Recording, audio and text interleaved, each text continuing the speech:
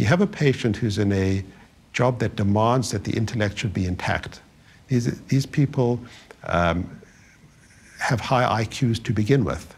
They come along, they undergo neuropsychological testing, and the results show that their scores are within the normative range. So by definition, they're not cognitively impaired. So you give them the good news, and then they say, well, why can't I do my job?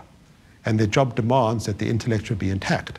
And what seems to be happening is that this little slip from your high premorbid levels of intellect to where you are now is enough to push you over the edge and render you dysfunctional in terms of managing a job that's intellectually very demanding.